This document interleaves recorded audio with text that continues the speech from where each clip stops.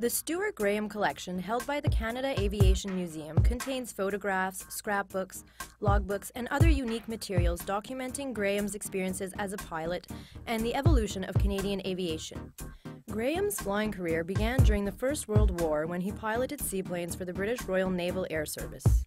Upon his return to Canada, Graham was hired by the Laurentide Company of Grand'Mère, Quebec, a pulp and paper mill, where he flew two war-surplus Curtiss HS-2L flying boats, patrolling for forest fires and surveying logging terrain. Graham was the first bush pilot in Canadian history. He joined the Royal Canadian Air Force in 1926 and became the first Federal Air Service District Inspector for Eastern Canada in 1928.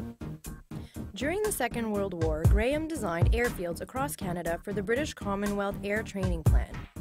Training skilled British-Commonwealth pilots was one of Canada's major contributions to the Second World War. Until his retirement in 1963, Graham was an important figure at the Montreal-based International Civil Aviation Organization. In 2001, Graham was inducted into Canada's Aviation Hall of Fame for his involvement in Canadian aviation. This was one of Canada's treasures. Share yours.